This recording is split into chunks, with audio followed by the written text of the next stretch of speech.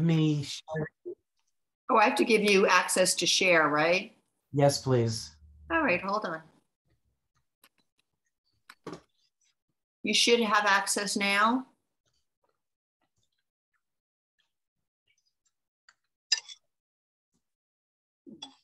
Yeah. Perfect, guys. Here we are. So you guys can see my screen. We're looking at what it says, the coaching lobby. I know I have a better view than this.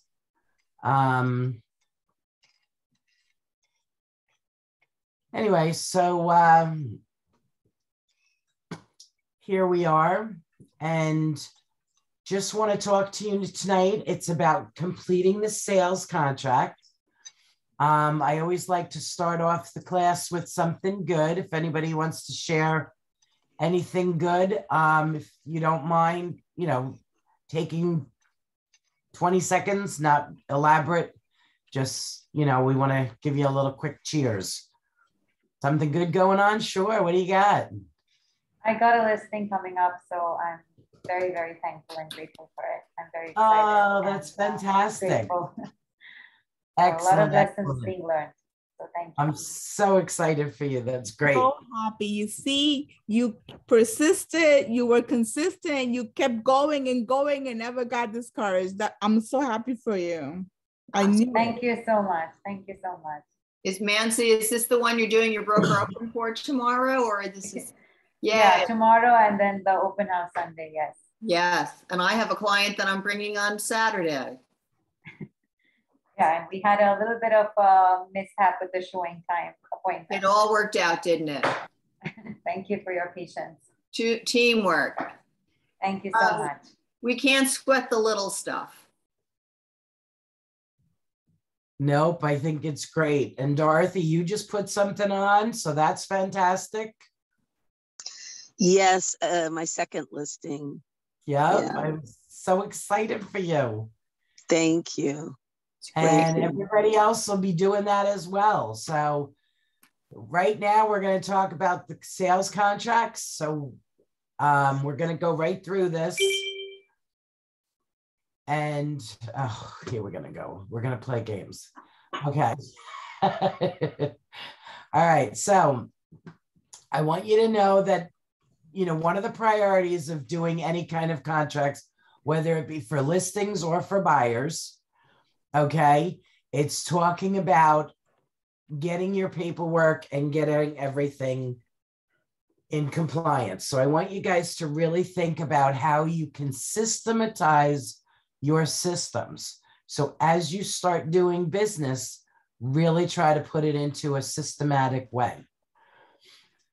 Beginner and advanced DocuSign classes are held at the office. Try to see when you can attend those.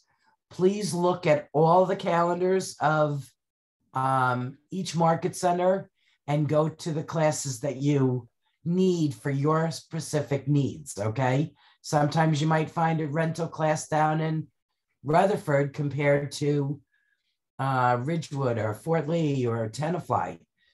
Go where the classes and Woodcliff Lake, go wherever you find that class that is missing from your toolbox and attend it there. So what I want you to get in the habit of your systematic way of doing things, what you're going to do is as soon as you get some type of client, I really would like you to start thinking about creating an opportunity for them by putting their contact information right away into Command. It's an easy system to do. And then the way that you put them in, think about it. A lot of times people have to be nurtured. So we really need to have patience with them. But if you're going to put in for a buyer, you're going to click on the fact that it's a buyer lead. If you're going to be doing a listing, it's a seller lead. But you're able to keep track of what you want to do and how you want to do it throughout. Okay, so put your buyer in the setup. Go for it, Kath. Sure. So as you can see here, I actually had put myself in the system. So you're seeing a screenshot for that and, putting the buyer in.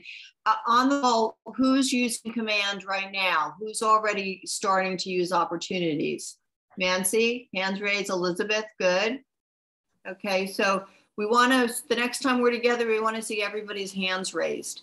It's a really good practice. The more you do up front and you start putting the information in, it is going to benefit you so greatly as far as being able to build that client and track that client and ultimately get paid and be able to work with them very seamlessly.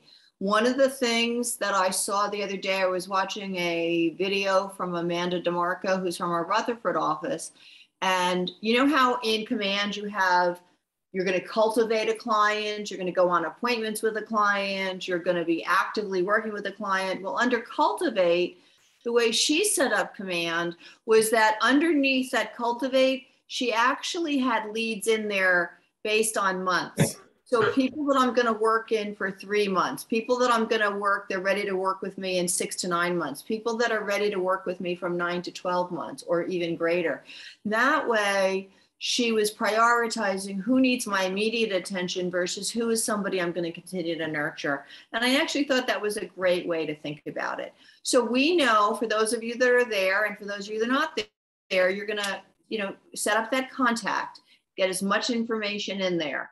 Then you're setting up the opportunity. What does the opportunity do for us? What does an opportunity represent? When we put in an opportunity in, what type of information are you putting in there? Go ahead, Nancy. I'm putting in either if it's the buy or the list side, I'm putting the contact information, the price, the commission, that kind of information. And you're putting in, so price, I think I heard you said price. So what their budget is. So you're understanding what their budget is.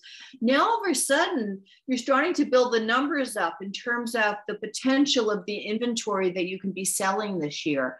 How many people you're letting Command start to build up, how many people you're going to help this year, and the type of a volume of inventory. And it's a ballpark in the beginning. They may tell you it's 500,000. That's a ballpark. You may end up with a house for 400,000, or you may end up with a house at 700,000, but it's a ballpark and it's directional. But it's, again, giving you information that's going to help you track your business. And then, of course, as we go through Command, once we have that opportunity, we showed them a house, we're ready, we move forward in terms of the documents. So, and then we go through offers and commissions. So this one-stop shopping in Command really helped us simplify how we look at our business and how we manage our business. So let's move forward, Arlene. Okay, perfect. So the one thing I just wanted to, Kathy, you had said what Amanda does. So when they're in Cultivate, there was, what are the stages that you said she does? Well, what she did, which I thought was, I liked the way she did it with buyers under Cultivate, is she basically had there was people that would be 0 to 3 months, let's say. And I'm using that as an example. So right. That idea, people that are ready to buy, they're ready, willing to able, and they want me to go out on appointments with them. So it's like that, think about that 3-month window, right? Yep. Then I've got people that might be in the 4 to 6 month range, okay? And that are people that they want to start understanding what's out there in the market. They may not be ready to go on appointments because of when they need to close, right? Maybe they have a lease that's up, or maybe they have to sell something else. So now I have people that I can put in that bucket that I met.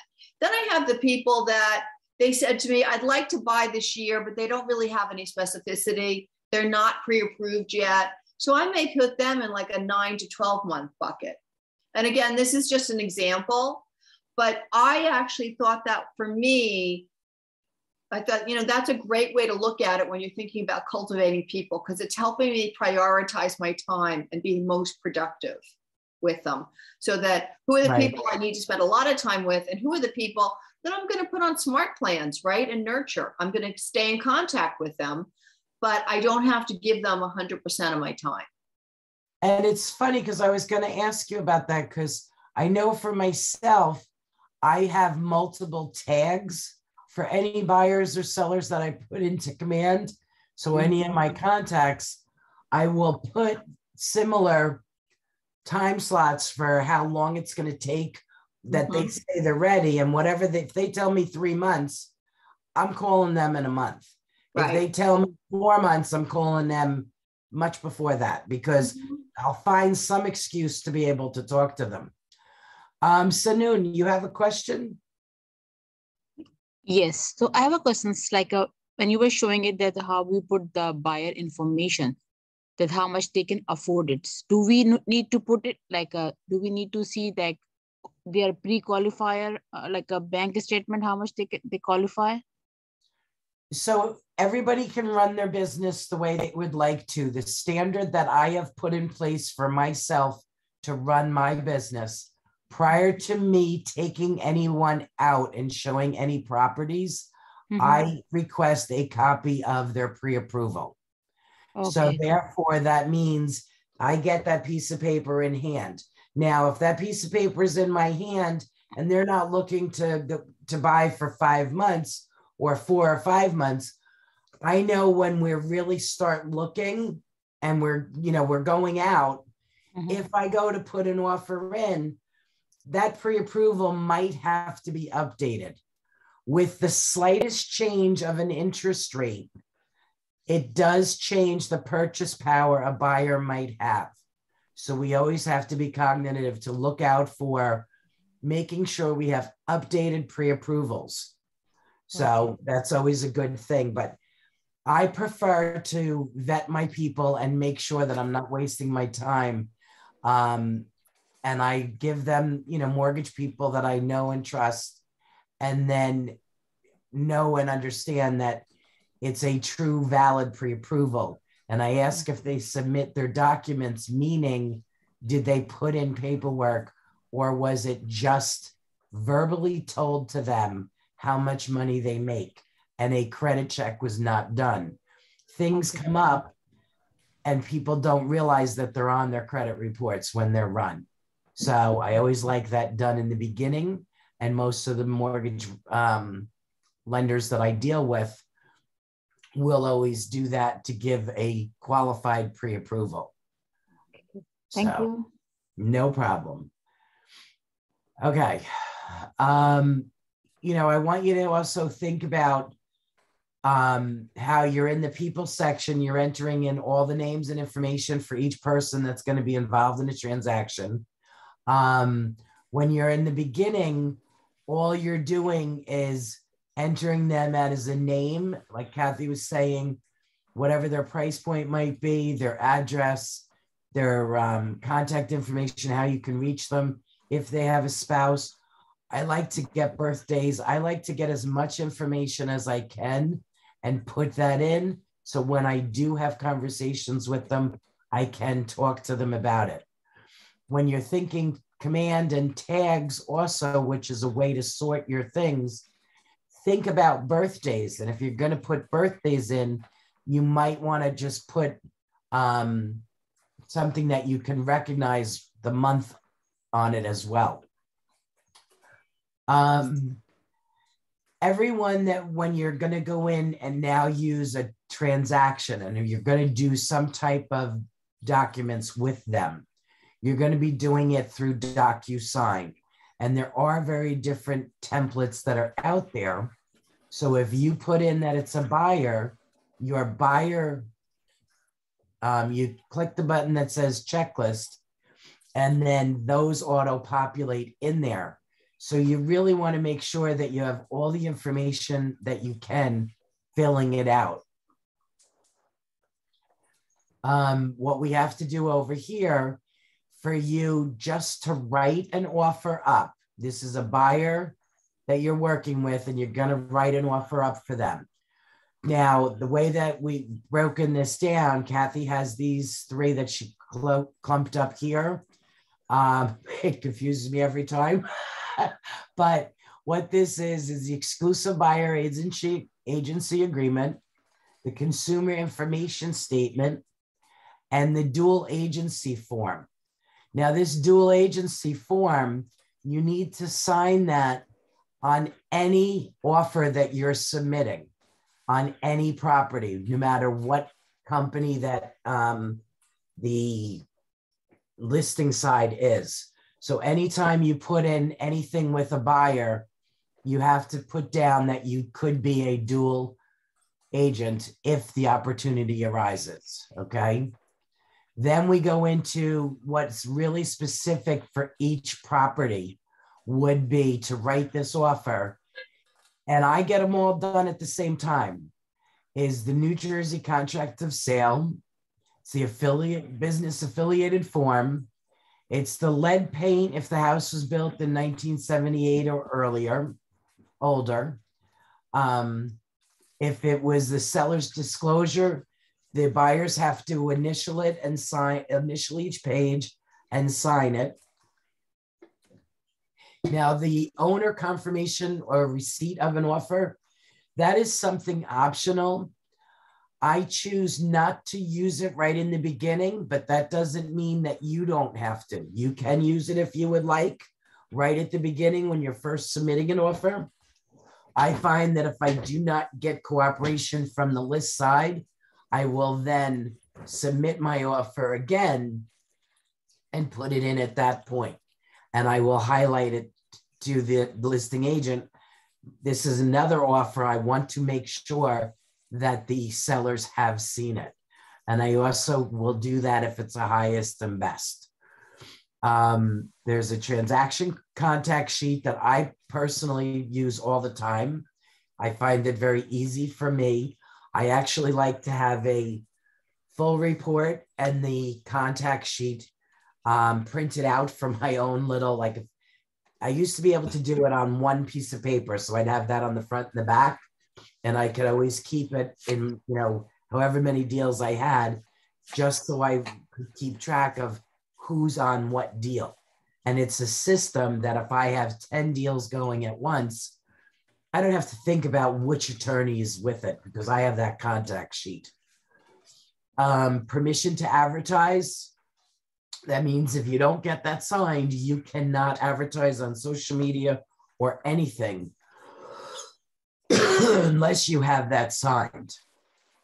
The wire fraud notice, it's, you know, unfortunately a real common thing that people are having issues with wire frauds. And then the home warranty. You know, once an offer is accepted, this is an optional form as well. If, you know, but I do always recommend that if you're offering it to one person, you have to make sure you offer it to everybody. So always get in the habit of offering it, but they don't have to accept it and they don't have to sign for it.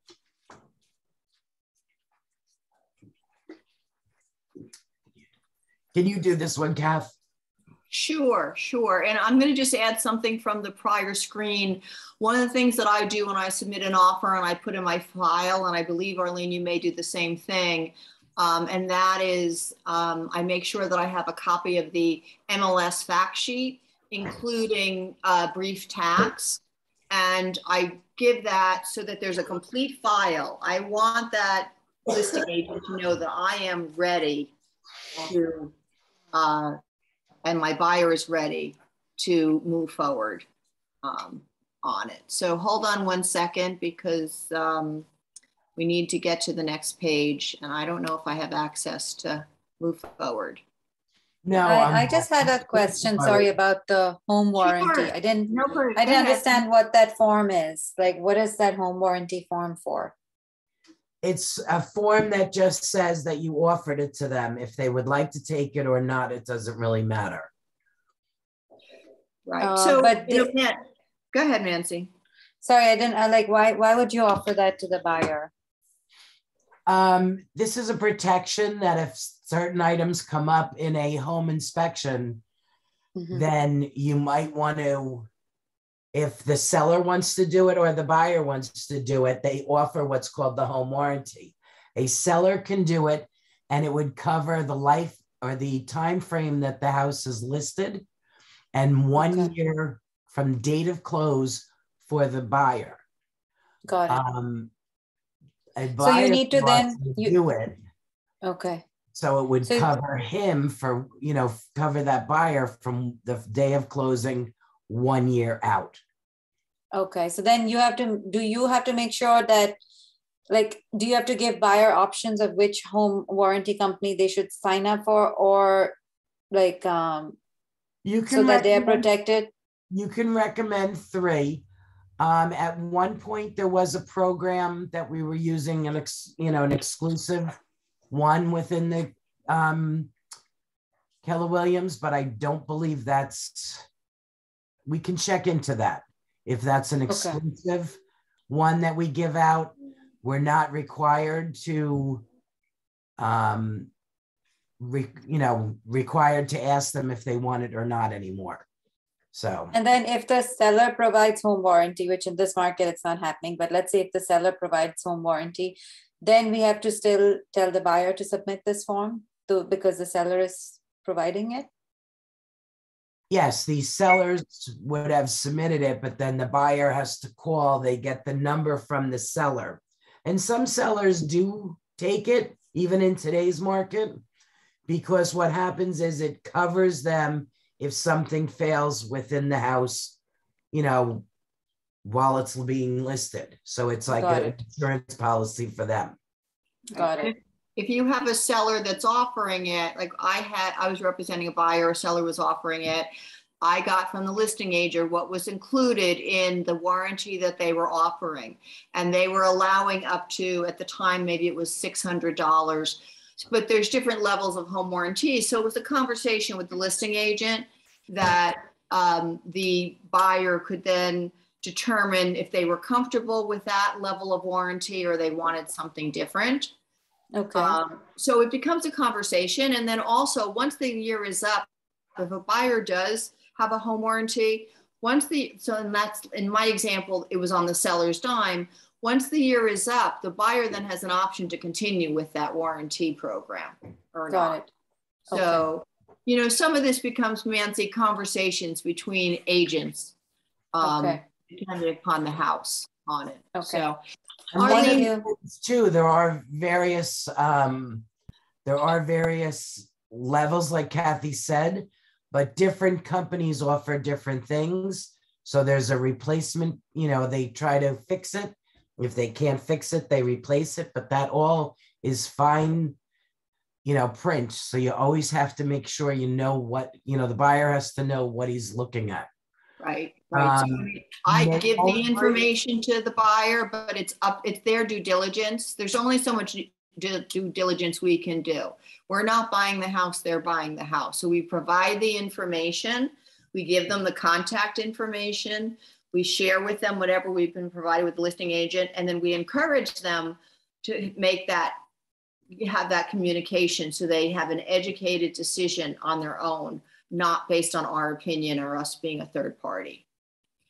Arlene, we're missing the slide that we had earlier with the funnel. I think we have to go back. Yeah, there we go. Sorry, did I slide it? That's okay. That's all right. Oh, we also have a question. Naomi, you have a question. Well, not a question, but I guess an observation, because I know that in the office, they have the literature for America's Preferred Home Warranty as one of the approved vendors. Is that still the case? Yes. Yes. Mm-hmm. Okay, thank you. Yeah, yeah. And I would think each one of our drop-in area. Go ahead, Kath, sorry. No, that's okay. That's okay. All I was saying was that I believe that you would probably find that warranty program in each of the market centers. Right. That was so funny because we're on the same page.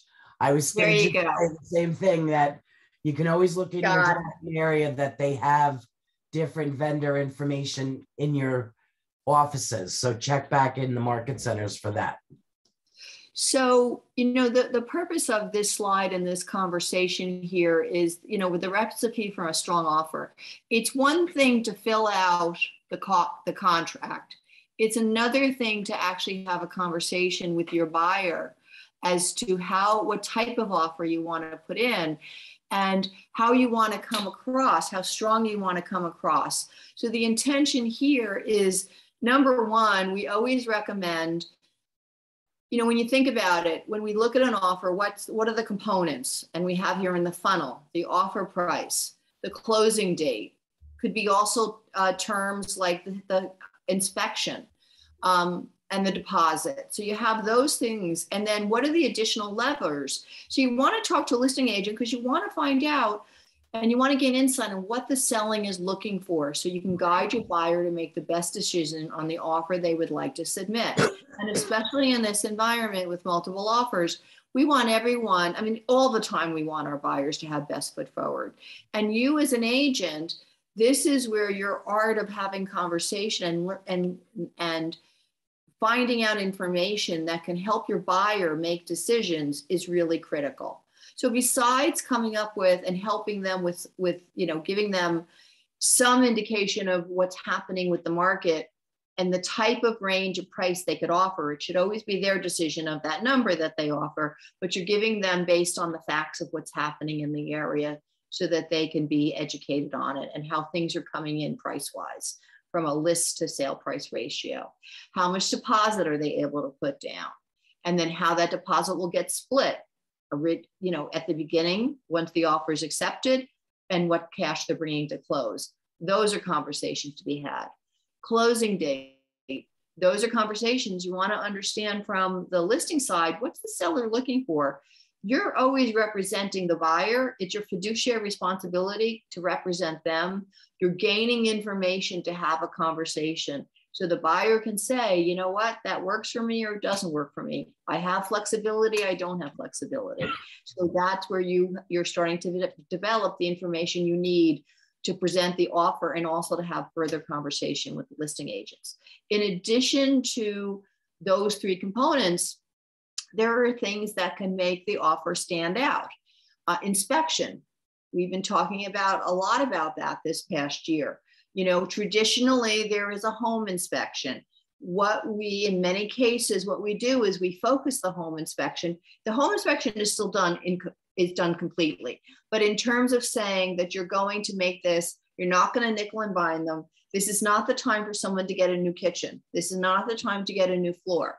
This is about structural issues, mechanical issues, environmental issues. And that is how sometimes we position our offers to say that the issues that will be asked to be considered for resolution would be mechanical, environmental, and structural. Appraisal.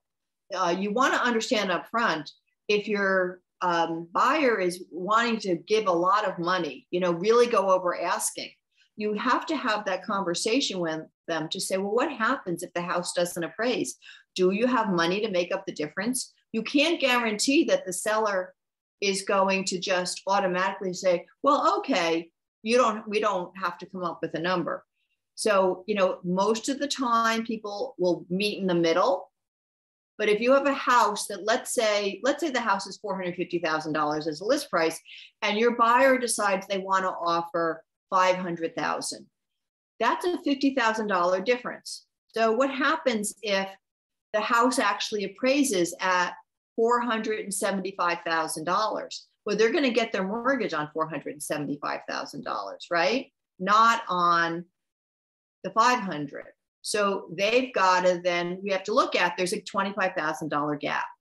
How is that buyer? Are they prepared to actually, if the seller said to them, I'm not going to renegotiate a price, are they prepared? Do they have $25,000 in cash? These are the conversations you want to understand up front to position yourself, because then that will impact the type of offer they put in and also for them to be prepared. Because you don't want it to be that you come to the end, almost to closing, and you are, oh, it went very small, Arlene. Can you put it back a slideshow?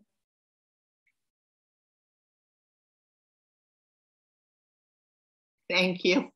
It's got a life of its own. So appraisal, you don't want to wait until we come to the appraisal period to find out that the buyer can't perform because the house is appraised, ends up coming in less than what their mortgage is. You want to have those conversations up front. So that is also a way to leverage and understand what it is, because sometimes, like for example, there's something called an appraisal floor or ceiling. I don't know what the right word is, but in any event, so for example, if there's an appraisal gap, in those examples that I had, offering 500,000 comes at 475. I've had my buyers that were willing to waive up to $10,000. So as an example, so they had $10,000 in cash that they could have access to if the house didn't appraise. Anything lower, then they weren't going to be able to do that. So there's different strategies that can be talked about to be able to handle appraisals based on the competitive market and what's right for your buyers. Financing.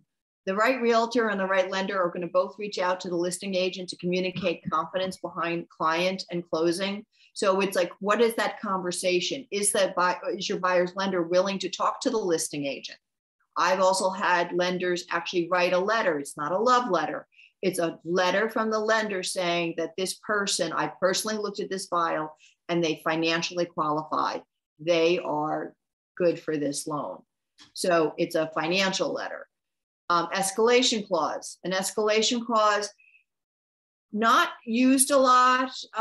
Most recently, it has been used. This is the idea here where, let's say what the buyer is saying is that if all the offers come in, and let's say they come in at 500,000, that buyer is saying they will pay an additional, let's say $5,000 on top of the highest offer that came in.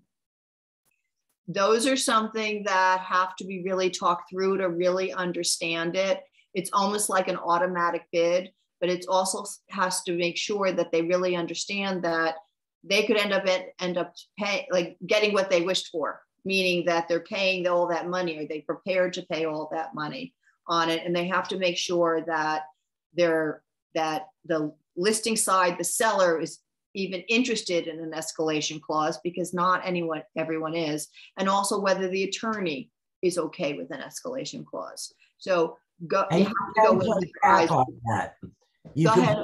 You can put a cap on the escalation clause as well. Yeah. Yes. So this is not done lightly. Anything with appraisals, anything with escalation clause, not done lightly. Same thing with ever waiving anything, not done lightly. Really want to have some very serious conversations about it. And that's where you may be going back to your broker to get advice. You may be coming back to one of your coaches to get advice. You may be going back to a seasoned agent in the office to get advice, but you don't want to go in with those conversations lightly. But they potentially have the ability to strengthen your offer. And then, of course, us as buyer agents, we show our value when we provide guidance to present the strongest offer, and when we put best foot forward so that we provide a complete offer when we're presenting it, not only for our buyers, but also to the listing agent and for that seller. So on to next, Arlene. So I think this necessary documents to submit the offer is very similar to the same list that we read before. It's that New Jersey contract. So like, this is basically what you're sending to the other side. We want you to be specific, like all those other documents are necessary. This is what you're sending to the list side, okay? It's the contract of sale. It's the lead paint. Again, if it was built before 1978. The seller's disclosure, which you normally can get under D for documents that these sellers have filled out. The pre-approval from the mortgage company, and it must be recent. Remember, we were just talking about that. The MLS fact sheet, which is usually just the MLS with the brief tax. This way, it's best practice to include it. We do it because it shows the snapshot of when we saw the house, what was listed, and we know then that nothing can be changed on it. So if it says that there is central air, and when we get further into it, it doesn't have central air, by submitting that that MLS sheet, it's proving what we saw written on that at the time. Also, when you look at those, the MLS sheets, you'll look at the area that says what's included and what is not included. Okay. Now the tax record, you can always do that T for tax, and then that's a best practice to include it, but it's really optional. But become systematic again in everything that you're doing. So how long is the pre-approval good for now? The pre-approvals is good for as long as, you know, something is not changed. So whether an interest rate changes, whether, you know, anything can go in. But as a listing agent, I want to see a recent pre-approval, which would be less than 30 days. Okay, when I'm looking and my reviewing apples to apples, because I have to prepare and show the seller all of the options that came in. Kathy was talking about the terms earlier. It's not always about price, guys. It is about how efficient the offer is submitted. It's about the terms of the offer, closing date, all of those things, all, you know, how much down payment is, what type of mortgage, whether it be a conventional mortgage, an FHA mortgage, a VA mortgage, all of those things a listing agent is explaining to a seller exactly what's going on. All, you know, it's all cash at the closing table, understand that, okay? But true cash is true cash. So when you're submitting an offer, best practices here, you can call or text, like we said before, see if there's any offers on the table, gather as much information as you can, understand on the list side, you also have to not give out some information. So therefore, understand that. So don't be demanding of the information. Like, they can tell you how many offers are on the table. They can't tell you the price, okay? Unless their seller has agreed to tell it. But most of the time they don't. Some agents don't call you back. You know, try to just complete the offer as best as you can. Don't wait for the agent then forever and miss the time slot of getting the offer in. Some people call for highest and best, others do not. Find out if possible when the seller prefers to move and see if your client can accommodate that. When you look at the MLS and it says 0 to 30 days, or it says 120 days, don't always assume that it's from the date that you're starting at. It could be the date that it was listed, or it could be the date that they accept an offer. That's why we try to encourage the listing side to tell us what the best date is to put down, whether you text that in text asking for it or call. Also, I want you guys to realize, look and see what your email is on the on whatever MLS you're using. Okay, I really want to make sure that you have a good, valid email on that. I recommend that it be the same. The one that you use for DocuSign is the same as the one that you put on the MLS of how you can be contacted. Make sure you complete with your license number on that contract as well, and your office number. And the way you find that out is you look in the MLS and you click on your name, and then it will come up and you'll see your contact card will show what company you're with. And you also want to do the list side while you're at it. So on the listing that you're looking to purchase, you click on the top under the, you know, right over by the purchase price. There's little numbers there. You can press up there and it pops up a card. It gives you the agent's information on this side and gives you the office's information on the other side. I like to either take a screenshot of it, or I like to have it and toggle back and forth. We can always show you that later if time allows, but If you didn't like my little claw hands, that's what I meant. All right. I don't see any questions. Okay. Now, when you're completing the documents, I want you to think about, go into the document section. It's called details. You want to complete as much information as you can on the DocuSign and go into those details and put all the information in.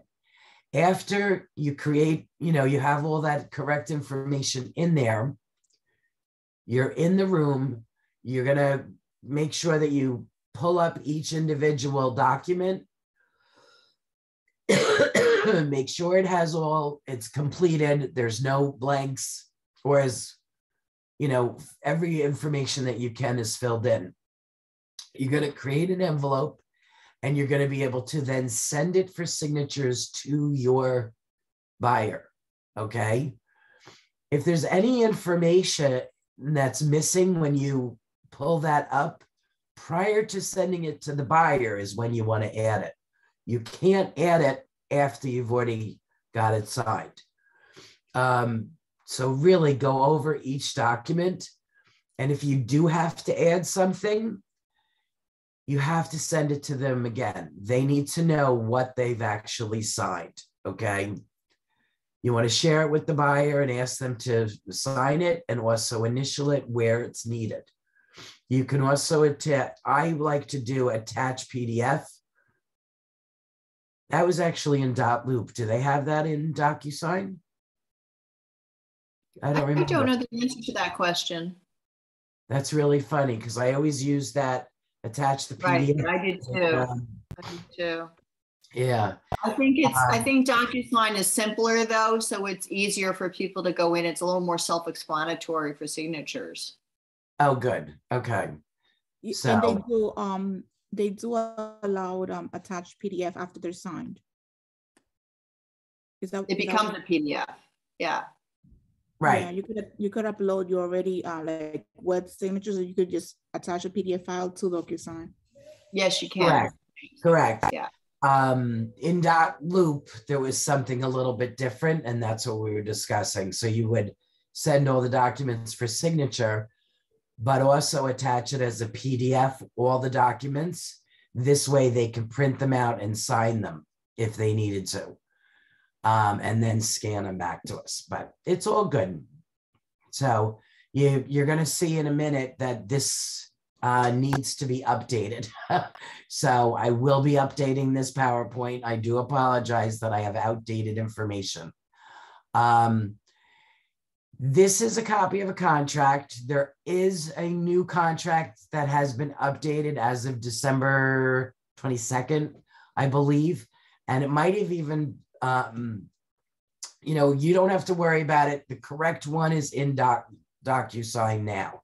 So when I created this PowerPoint, it was prior to December.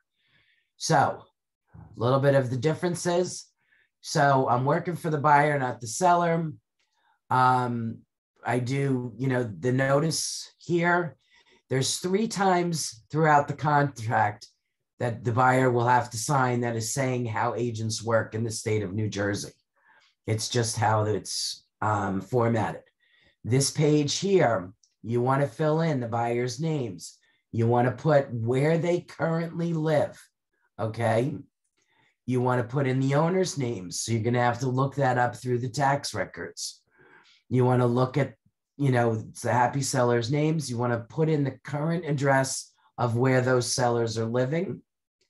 And then this here is the property address of the house that you are trying to buy, or the condo, or whatever it is that you're trying to put your offer in on. Then you have here for the town where it's located, which county it's in, the lot and block number, which you can also find on that MLS sheet. Now, the thing that's missing here would be the thing for a condominium, okay? So any kind of condo, townhouse, there's another line here. So that has been updated on the new contract. I promise I will update the PowerPoint to reflect that next time. When you look at these signatures down here, these initials have to be signed on each page. It's basically the buyers are saying they've read through this page. Yes, they're signing it.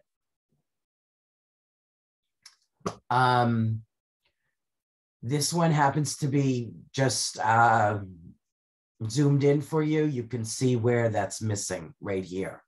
One of the things that, some people really like to triple check is the fact that these numbers are accurate. So what is the purchase price that they're offering? This is $1 million. Is there initial deposit? You can do initial deposit. Whatever you do, have it signed, have that check written out to the buyer's attorney. And then you get a copy of that buyer's, you get a copy of that check and they have to submit it to their buyers. I honestly usually always leave this blank and have left it blank for years.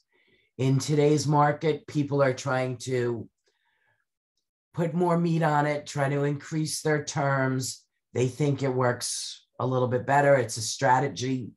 I don't care for that strategy because this additional deposit here, I'm doing 10 days after attorney review, or I move that up once under contract. So what happens is it's the same, I'm just waiting for it to go under contract. And then I could say in 3 days after it gets out of attorney review or 3 days after it goes under contract. So when you look at the numbers, you got the total purchase here, you have a deposit amount here, and this balance of the purchase price is also money. So it's funds. It's what kind of cash the buyers are bringing.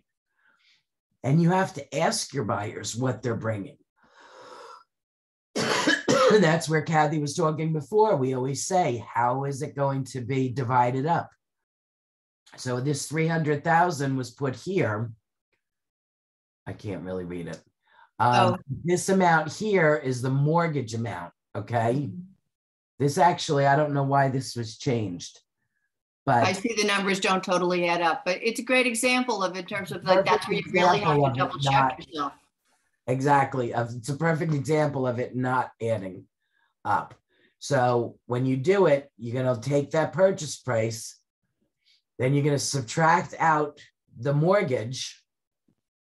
You're subtracting out the deposit, and then you should be left with what's going to be on the purchase price. Or you do it as subtract, add all the cash, subtract it from the purchase price, and that would give you the mortgage amount. Yes, Sanam. So initial deposit means like how much you are paying the down payment? The down payment, yes. Okay, thank you. Okay, but you don't want to hold on to that check.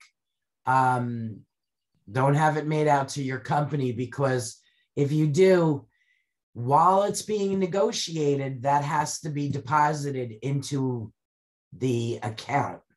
And that really adds to a little bit of a, an issue. So what you really want to do is write it to the buyer's attorney.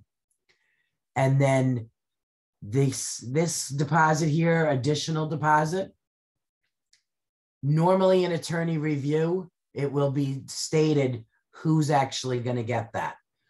And again, we have to, do every initial each page. Now, the next page here talks about the initial deposit. So that first line would be this additional deposit. The second line would be the additional deposit. I don't know if you could see where I wrote 10 days after attorney review. Then you have here, it's going to the seller's attorney. Normally it's going to a seller's attorney because they want to be more comfortable with it. It's put in escrow. It's a non-interest bearing account.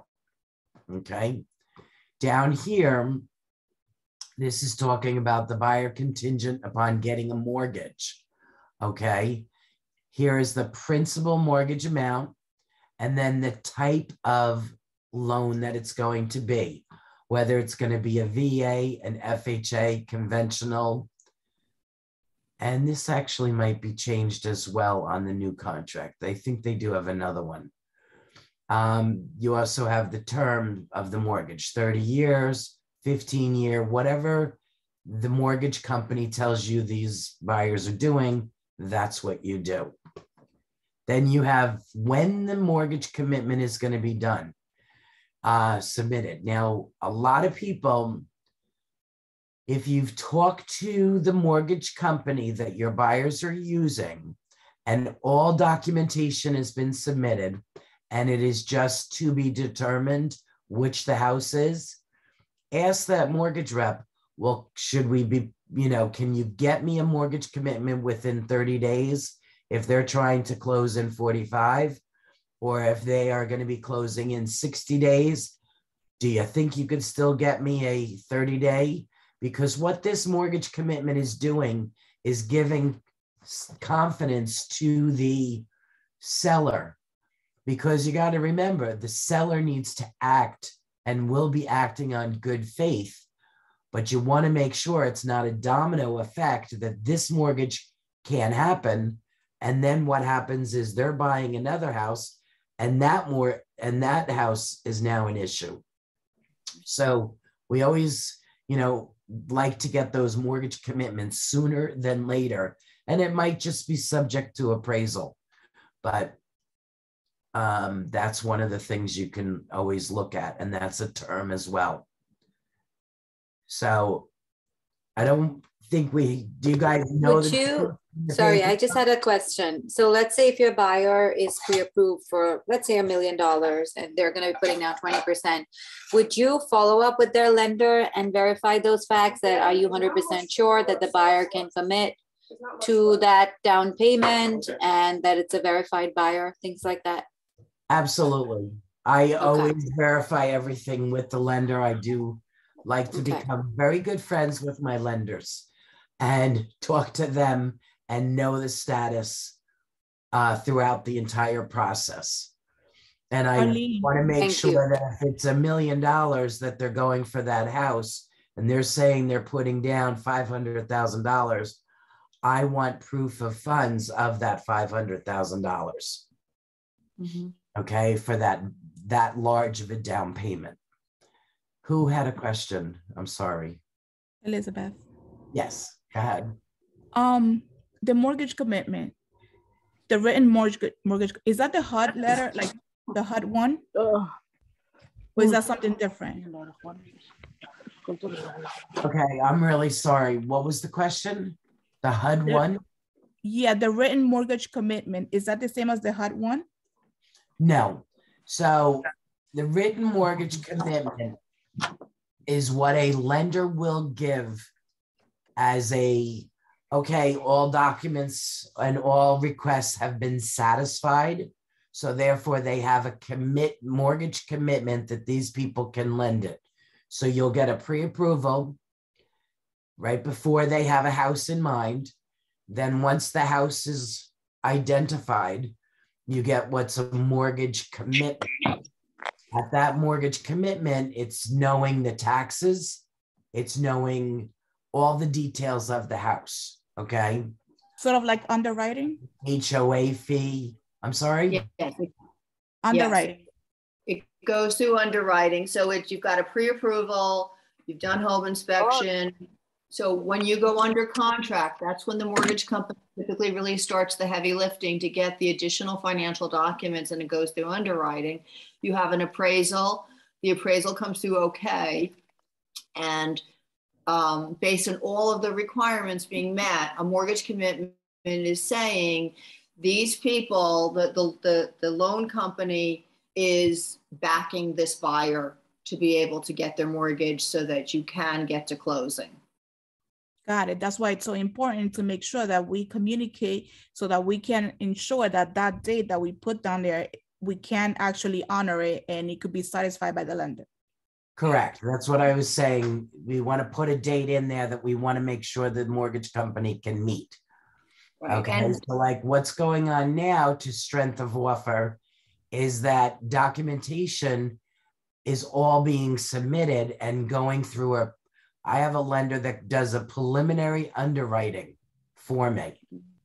So it's gone through underwriting, so they know there's going to be no surprises. So I know that mortgage commitment should be issued sooner than later. Okay. Yeah, and if I could just add a couple of things to this, that's why it's so important, and it's best foot forward as a professional. When you're starting with a buyer and they've given you that pre-approval letter, introduce yourself to that lender, have a conversation with them to understand, because you're both are working with the same client. They are there and they can help every step of the way. The other thing is, you're not doing the job of the lender, but checking in to make sure that everything, all the paperwork that needs to come from the buyers are getting to them on a timely basis, because time is of the essence when it comes to things moving through the system very smoothly, so these dates could be met. So your best foot forward by having that relationship and just offering, can I help in any way, makes a big difference in terms of keeping things on track. Quite often things get delayed. The buyer didn't realize, buyer took a little bit longer to get their W-2s or to get their, their paycheck stubs. Well, what happens is things go in a queue.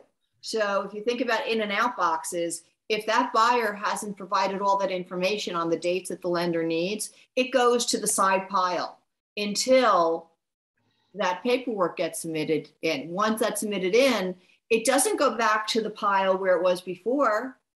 It goes wherever it was in line. So they may have lost precious days that now have a domino effect to get that mortgage commitment and even affect the closing date. So, and don't be surprised too if the mortgage reps ask for documents multiple times, because it goes into their system in the queue and they don't retrieve it correctly, whatever the case may be. Just assure your buyers, because the buyers are going to get frustrated, that yes, this does happen.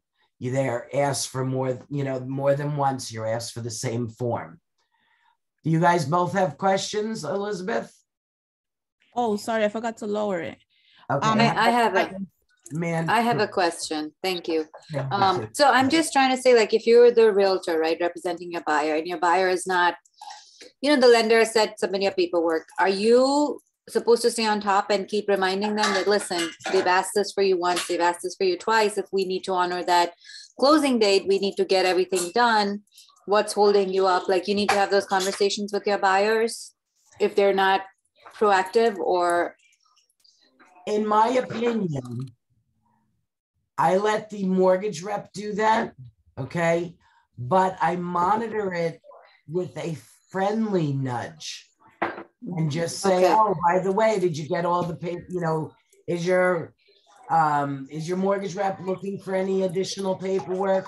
Oh, by the way, they might ask for things twice, but really try to get it in quick, because of the fact we don't want any delays. I know how much you want it. So I do it in a way that's very friendly.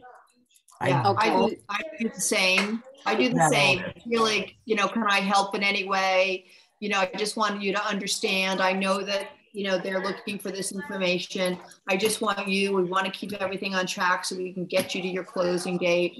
I say it all for their benefit. It's all about bringing value and them understanding that this is all for them. That's the way you come across with it. And then you always want to be on their side, right?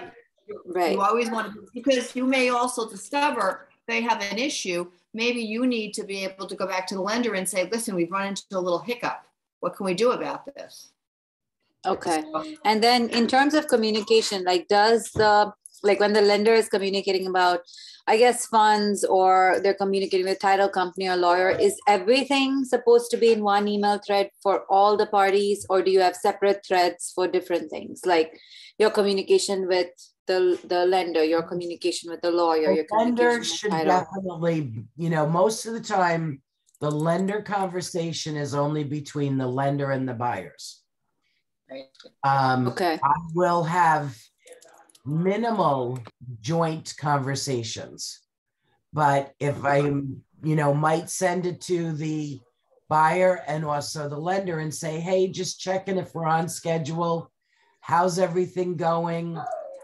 And I'm kind of asking the mortgage rep, but it's also reminding the buyers, hey, you have to take responsibility and do your job as well. Okay. And what goes on for the attorneys, it should be the buyer's attorney, the seller's attorney, the buyer's agent, and the listing agent on one thread. Okay. And you should also have a separate thread between you're the buyer's agent, the buyer, and the buyer's attorney. Because you don't want to tip your hand to the other side. You would love private conversations. And then, sorry, I have another question. When you do, like when the lender does an appraisal, are you as the buyer's agent supposed to send that appraisal report to the listing agent? Or if you do an inspection or, whatever, radon testing or whatever, is that something you have to share with the listing agent or just share it with your lawyer and your buyer? Normally the buyers themselves, since they're paying for those reports, they get them and they share them with the attorneys. Okay. I do not send anything to a listing side unless it is approved by the attorneys. I mean, by the buyer's attorney. I make sure that I'm not volunteering anything. Got it. Right. Okay. Right. Okay? Remember, I want to work with Yeah. them and I want to play nice in the sandbox. But I also, private personal information, I do not like to transfer. We're not allowed to transfer a credit report or anything like that. So, Okay. And Thank just you. remember that Now- when you're under contract at that point, so there's a legal aspect of that is whatever the communication should be done through the attorneys. There's time and place for us, but there's a place where you want to make sure that things are documented officially. And just to separate it out, I know, Nancy, you asked about kind of some of the home inspection reports compared to an appraisal. So like on an appraisal, typically we don't even get the actual paperwork of an appraisal. The buyer will actually tell, that's between the lender and the buyer. The buyer will tell us if the appraisal came in at a good price, at the price that you paid or not. And if it came in lower, then that information is shared with the attorney so that conversations can start happening about how to negotiate, how we're going to handle it because the appraisal came in less than what the buyer actually paid. And if the appraisal comes in higher or at list price, all I say to the listing agent is appraisal came in fine. And I think I've only had one person dare to ask me what that number was. And then I honestly will say, I'm sorry, I don't know that number. They just told me it was fine. It's not my place to tell that information. The buyer owns it. I'll be honest, there's a lot of times I don't even get the appraisal. It's just shared between the buyer and the buyer's mortgage rep. And not even shared with me a number. It's just, it's good. So. Exactly. Yes, I've had that too. We're going to move a little bit quicker, guys. I don't, I want to really respect your time. It's 7 after 7. And poor Kathy wasn't supposed to be on tonight, but is rescuing me if my voice goes out. I have a quick question. I'm sorry, going back really quickly. In terms of the communication. In terms of the communication, and when it came to the pre-approval phase, I guess I have a potential buyer, I guess, who is pretty much sending me all the documentation for the lender, and she's opted to involve me in the conversation. Should I stay there, or should I politely say, "Listen, you communicate with her directly"? Are you passing anything to the lender? Because many times she's sending me the documentation, and I'm forwarding to the lender.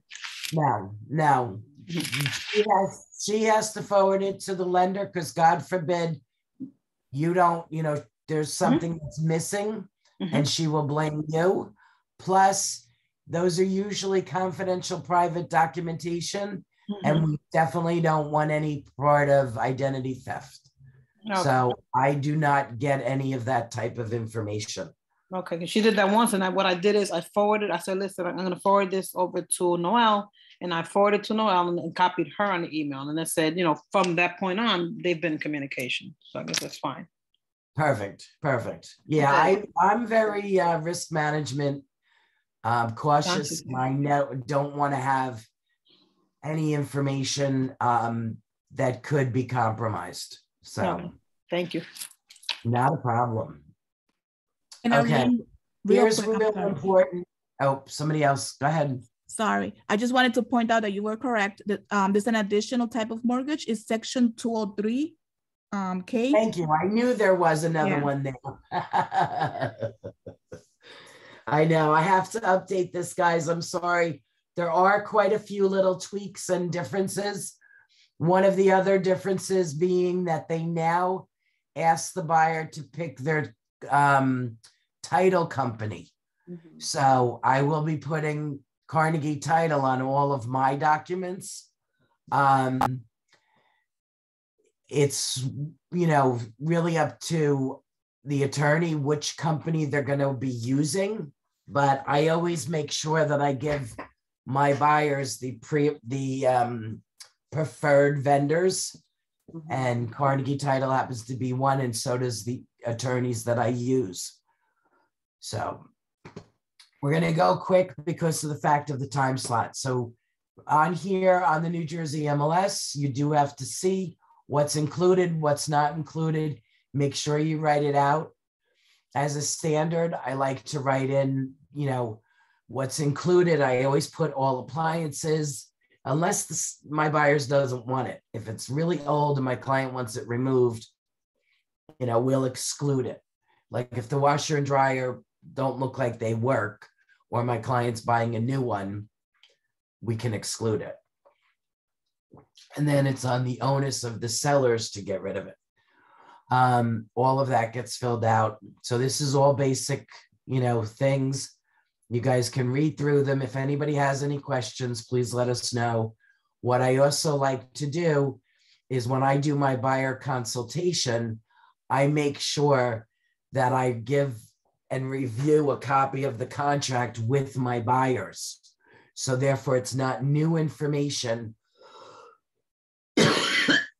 when we find the house and they go into panic mode and don't want to sign anything until they have somebody review it. I make sure that all questions are asked up front. Right here, it also has to be updated. This has to say disclose dual agent. Okay. Any offer you're putting in has to say disclose dual agent. I have been in the business 15 years or longer. And recently it was discovered by me that I was taught that it didn't matter, only if it was for somebody doing it, if it was a KW to KW. But the actuality is that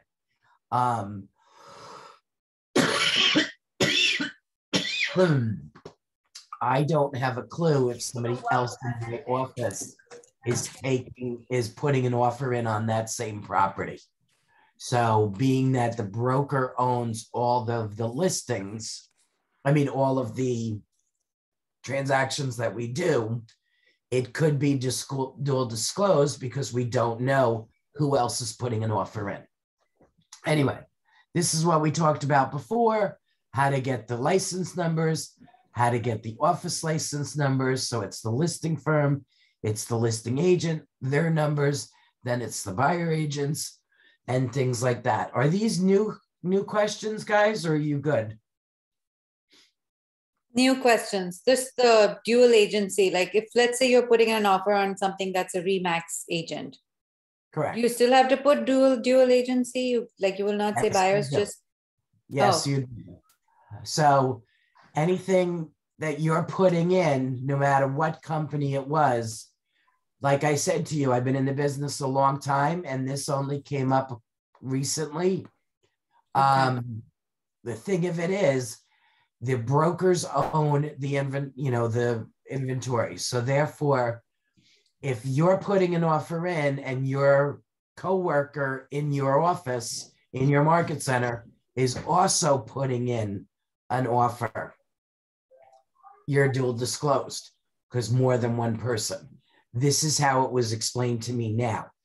For 14 years, I was always said that it was, if it was an outside of your your individual broker, you weren't dual agency. Like KW and KW never would be a dual disclose because of the fact that you have a broker in Ridgewood, there's a different broker in Rutherford, there's a different broker in Tenafly. So they were not dual disclosed, yet I was corrected on this. So thank you. now. Okay. Right, Kev? Exactly. No, it's good information and important. I was at Tenafly today, and Judith had a class on this, and that's exactly what she said. She said, yeah, you only have one client and you only putting an offer to that house, but how do you know that more of the people that work for me are not also putting in an offer for that house? So just to be safe, let's do it. And guess what? I took that class, not today, but a couple of months ago. And that's how I was like, no, wait a minute. And she was really funny because she's the one who clarified that for me. And it was never taught to me that way. And I felt bad. And I said to her, listen, I'm teaching everybody a different way about this. So that's why I'm very specific on making sure that I do it the way that I'm told now. Anyhow, some of the laws do change, guys. So we really have to always stay on top of it. And that's why I always try to stay and learn. Okay, so on the back here,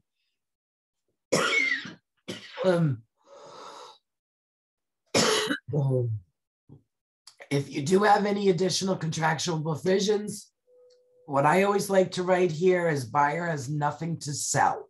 If that is the fact, if the buyer has something to sell, you have to know, is it contingent on them selling that house, or are they able to buy without selling? The only one that's going to tell me that is the mortgage person, not the buyer themselves. I want to hear it from the mortgage person that they can get that mortgage without having to sell the house.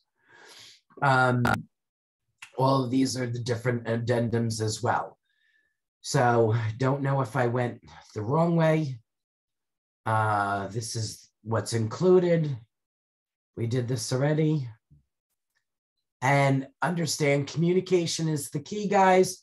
You always have to communicate, and you always have to make sure that you're communicating with the other side, you're communicating with your client, you're communicating with the agent that's on it. So I always like to make sure the lines of communication are always open.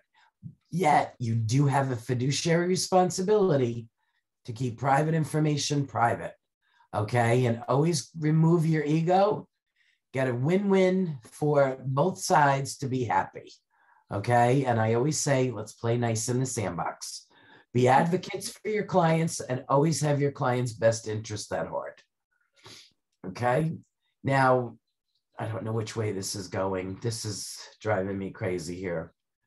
What I'd like to be able to do is look at it and realize that I'm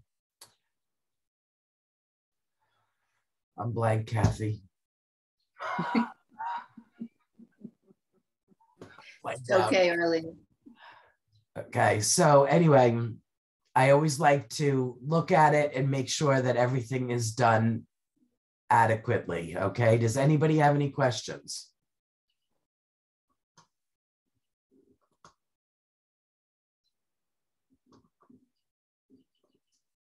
Did I freeze? No, you're good. You're good. So funny because I can't get the recording to stop. Oh. Want me to, you can because I'm controlling that.